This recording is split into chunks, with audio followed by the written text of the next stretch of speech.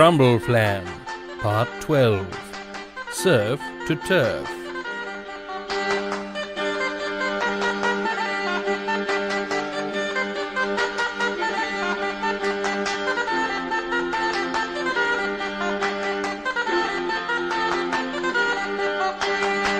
Well, your majesties, the Bumble Crook bombers have all been put up in their quarters, the very best rooms in the castle.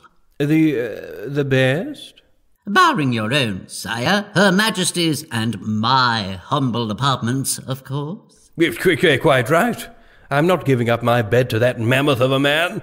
I've already had to relinquish my own wife's affections to him. Don't be silly, Vivian. I love you, and only you. I just respect Sir Raven and his huge biceps. Yes, well, I may not have his strength, but I'm prettier than he is anyway. Verily, sire, prettier by many a rural road. Why, I would go as far as to say that you are the best-looking man in the history of Crumbleflan. Don't crawl like that, Crabtight. It's a little embarrassing for you. As you say, sire. Mind you, they all looked a size, didn't they? Those bumblebee bingos. Very hefty chaps to a man. Yes, they did put our team in the shade, rather. Literally. Cast a great shadow over the lot of them. Crabtight, you're sure you sent all the knights away? Why, yes, your majesty. As I said, after they had so dishonoured you both by completely refusing to play the noble game of Ruktuck and represent Crumbleflan, I thought a fitting punishment would be to send them away on an entirely erroneous mission. I'm just wondering if that move might have been a little rash. Majesty? Only we might have been able to convince at least some of them to join the team. I doubt you could have, Majesty. They were most emphatic. Still, we might have tried. Well, it's all academic now, ain't it? With the greatest respect, Majesty. Yeah, I feel terribly let down by them, I must say. I mean, they are my knights. The knights of the picnic bench, after all. I never did understand. Why a picnic bench? Well, don't you know Crumbleflan's history? When my great-great-great-great-great-great-great-grandfather, Urethra the Uncommonly Wise, built Crumbleflan, it was to be the epicentre of great learning, a temple to just law, and home to the bravest of heroes. A nice idea while it lasted. Yeah, Urethra gathered the finest of knights from across all the known lands, and he said that they would meet and make council at the picnic bench. For outside, under the same sky, we are all equal. Right. Plus, I think he just liked eating cold cuts out in the sun, you know. Indeed. Well, I'm so glad I asked. Whatever their history, the knights aren't here, alas. So we will have to make do with our existing team. They are going to get utterly creamed, though, Crabtight. You're probably right.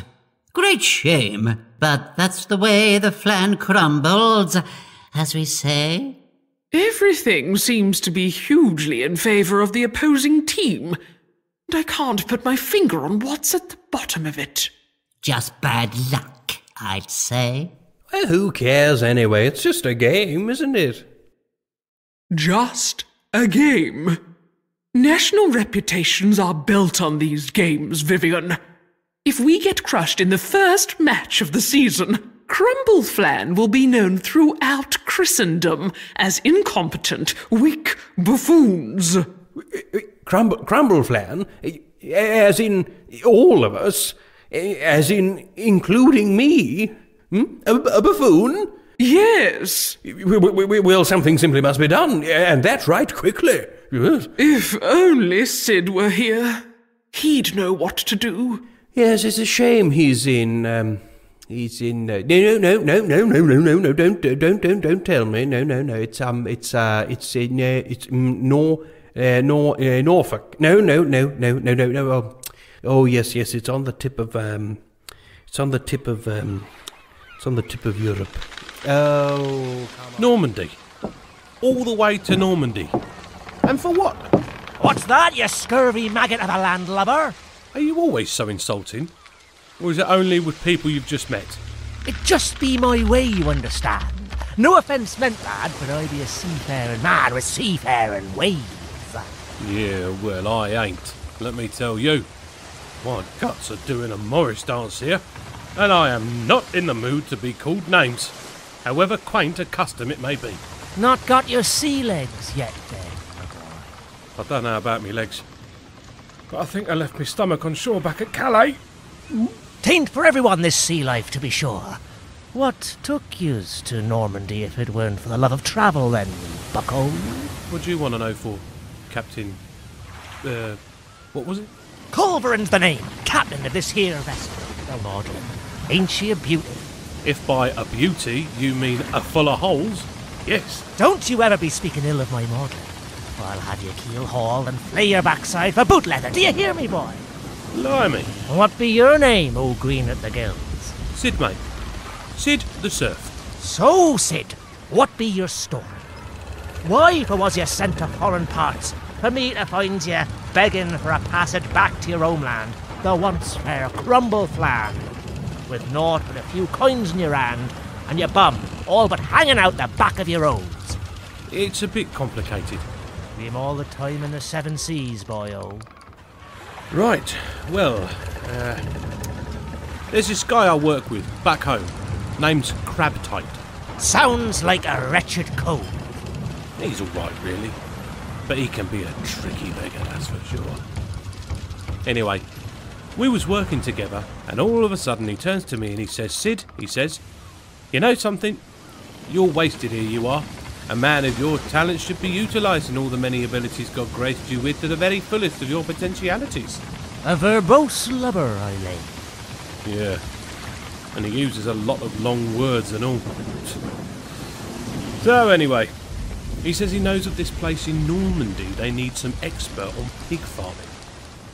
So, he says he'll arrange me passage to this place, Assetect. And he says when I get there, I'm to find a monsieur inexistant. A wild goose chase, to be sure. Oh no, I found him. Took me weeks, but I found him. Well, blow the man down. Only he's never heard of me, Crumbleflan, or Lord Crabtight. Doesn't need teaching by no expert, he says. Tells me to get lost. Knows all he needs to know about lay cushions, apparently. Though he doesn't seem to know that they're actually called pigs. Sends me on my way. Kicks me out on my fundament without so much as a what ashore. So this crab-tight cove sent you on an entirely erroneous mission, 'twould seem. Yeah. Not a clue why. Thought we was mates. Practical joke, perhaps.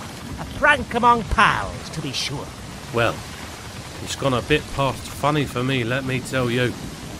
I'm tired, I'm sick as a dog, and I want to get home. Things can't get much worse.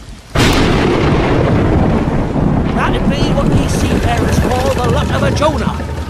You might want to tie yourself to something. Grundleburn! Ah, Your Majesty. I was just felching the fox. How can I help you? You were watting the what? One of my stretches. Majesty, it takes some doing, but one tries to get one's head through one's knees. Anyway, you get the idea. Goodness. Yes, right. I was wondering if you could help me with something. If I can, I shall, Majesty. Firstly, could you put some clothes on, please? Of course. Good. You know you can summon the spirits of the dead via that magic eye of yours? Yes, Majesty. It is rare and strong magic, but I have mastered it. I was wondering if it can be done with the living. Well, this is much more difficult. I could seek a living person with my magic eye so that we could see them. But to actually conjure them from another place to this, well, I'm not sure if it's ever been done. Could you try? It is most dangerous, this thing that you ask, Majesty. It would mean dabbling with forces far beyond even my own understanding. It would require me to reach right into the uttermost depths of the unknown, to push my consciousness through into a world outside our own comprehension, travel into the land of spirits, demons, and beasts beyond imagining, to ask the very gods themselves to grant me access to untold powers. Yes, but could you? I'll need a few things. Ah, me. This is the life, eh? Crabtide, my old son. Nothing better after a long day than to go over the accounts one last time to make sure they are well and truly fixed, and then to admire one's own hat collection. Good heavens, I haven't worn this one in ages. Mind you, it did keep getting caught in the rafters of the banqueting hall. Oh, yes, this is the life. Finally, everything is going my way. About all ruddy time, too.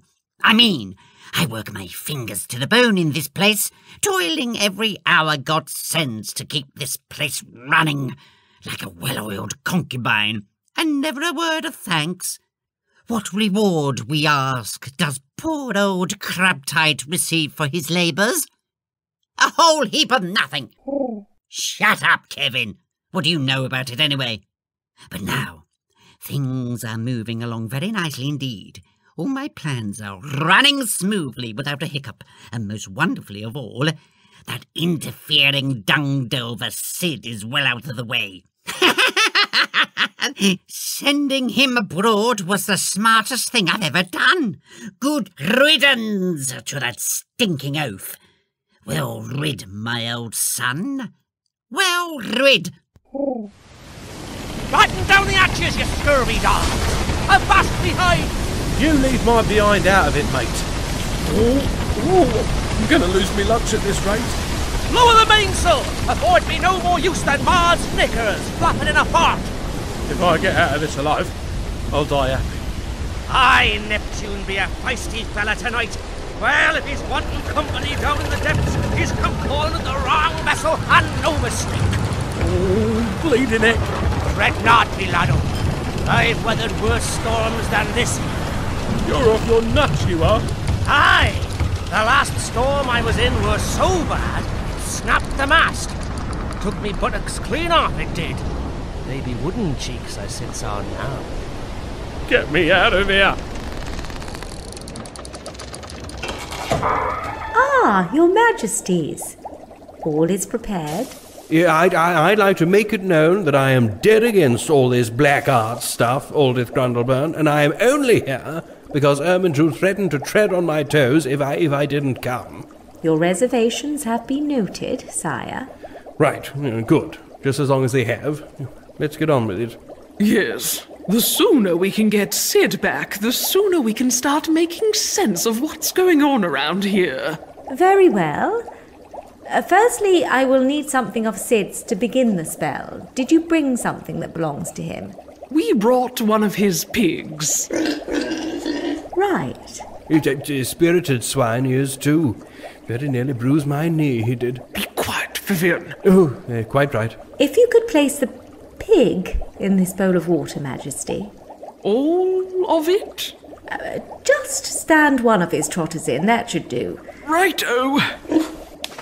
Now, I will need complete silence and utter concentration from you both. Hear that, Vivian?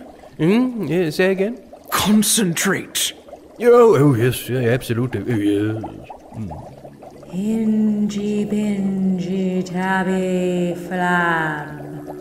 Nictus fictus sculus mam. Forum torum brevity mint. Istus listus witching bin.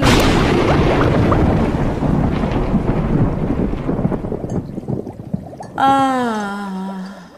Where is he, Aldith? I'm I'm not sure. Well, he's not here, at any rate. No. Oh, poot. Right. Bedtime, I think. Good night, Kevin. Try to keep the cooing down to a minimum tonight, will you? Lest you find your beak ground to grist under the marble rolling pin of the castle cook. Oh, yes. Having the Chamberlain align every individual goose feather in this mattress has made the world of difference. Oh, bliss. Limus! I'm under attack! Man, the lifeboat's already. Man overboard. Get out of my bed! Man over... Intruder! Wait, what in the name of all that's porcine? Sid? What the hell are you doing in my bed, you great soppy wet idiot? I don't know. But since I've got your attention, I have a few questions to ask you, me old China.